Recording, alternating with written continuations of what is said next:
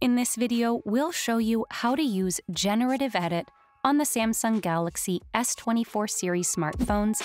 Unlock your editing potential.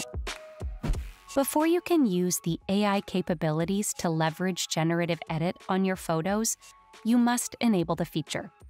To do that, head over to Settings, then tap on Advanced Features and tap on Advanced Intelligence. Here, scroll down and tap on Photo Editor.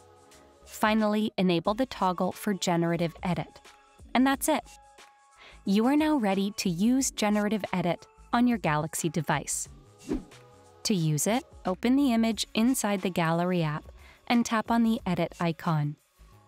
Then tap on the Generative Edit icon as shown. You can now highlight the object you wish to edit.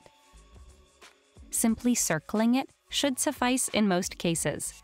The AI will automatically snap to the edges. Once done, you can tap and hold on the selection to move it around, resize it, or remove it by tapping on the Erase button. Once you're happy with the changes, tap on the Generate button. The AI will then fill in the remaining spaces of the image. And that's it.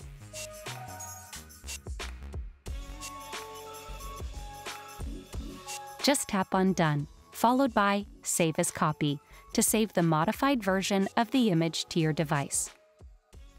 With Generative Edit on your Samsung Galaxy S24, the boundaries between reality and artistic vision blur.